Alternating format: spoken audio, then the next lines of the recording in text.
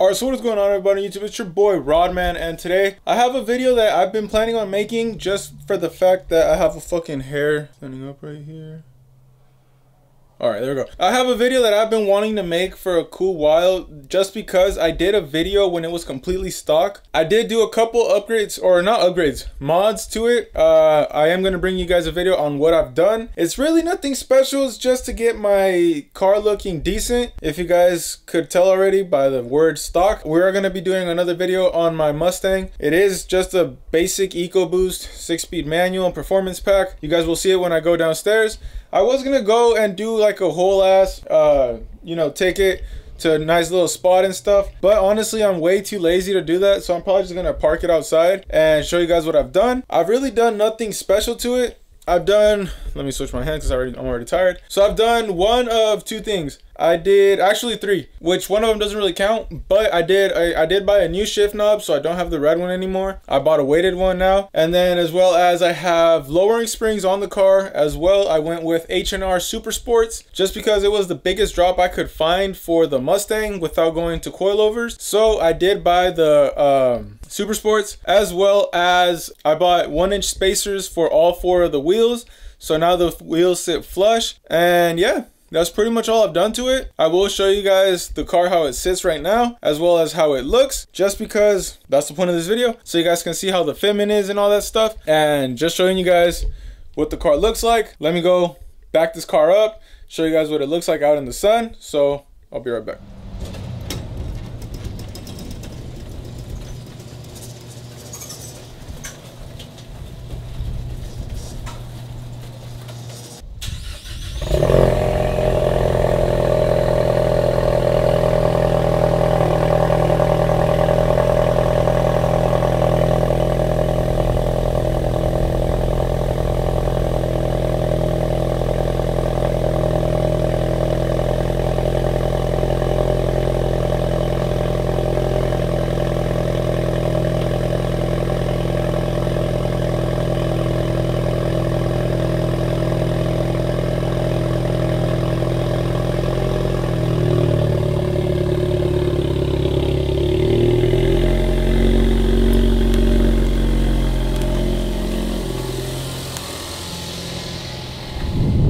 Alright, you guys, so I'm sorry for the wind noise.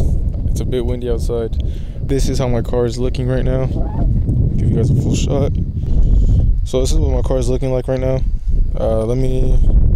That's what she's looking like. So what I ended up doing was, so as I said in the previous clip, I did go with H&R Super Sports for the springs.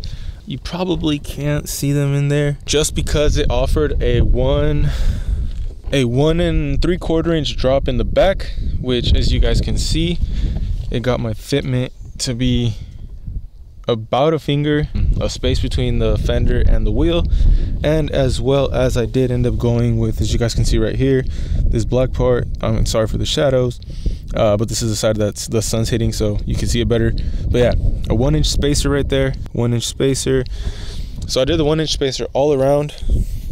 Same thing with the front. As you guys can see right there, that's the spacer. And then the front drop is 1.6 inches, which is about 2 fingers from the wheel to the fender.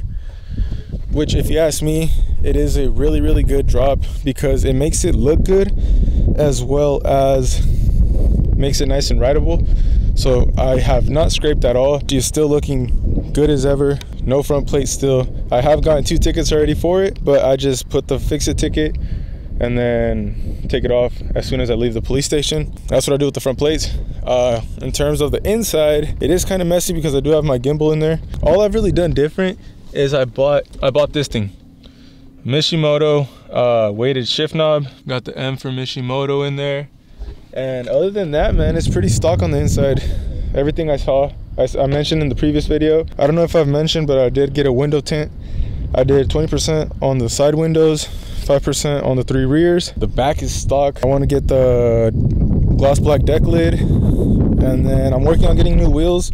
I will have new wheels on this shit soon. I'm gonna get 18s with a fatter tire. Just giving you guys a little preview. Oh, actually, I am gonna mention this right now because by the time this video goes up, it will probably be installed already. I do have a stage 2 kit coming in for this car from Cobb. So it comes in with a access port with a front mount intercooler as well as a cold air intake. She should be pushing about 300 horsepower to the wheel. She's at about 220 right now. 300 to the crank, 300 to the wheel. Should be pretty fun. Peep my dude. So I will have some performance upgrades on it soon. Stage 2 tune on 91. She should be, you know, gapping a couple stock ecos. So yeah, like I said before, she is coming along nicely.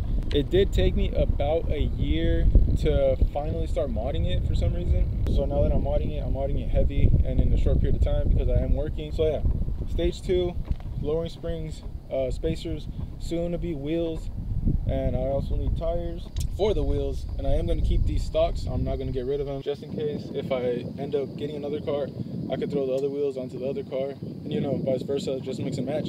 So yeah, I really hope you guys enjoyed this video. I will try to get a couple clips for the montage. I know my face is completely blown out. Let me see if I could do something about that. Fuck. So yeah, enjoy the montage. RodMan signing out. Follow me on Instagram. I do have pictures of the car and as well as fits on there. It's RodMan. It's pretty much RodMAANN because I changed it. I just didn't want to get the S550 on there. So yeah, now it's just RodMan, RodMAAANN.